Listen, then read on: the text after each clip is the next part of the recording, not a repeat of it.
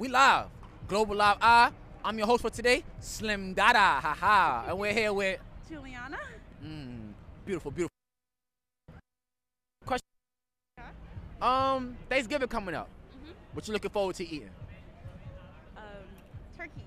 Turkey? It Yeah. better not be no dry ass turkey neither. No, I'm Haitian. Oh yeah, it's gonna be well yes, seasoned. it's gonna be well seasoned. Black rice? Yes. I'll be no way. Digi John John. I'll be no. Yeah. What you drinking for Thanksgiving? Ooh, that's tough. That's really tough.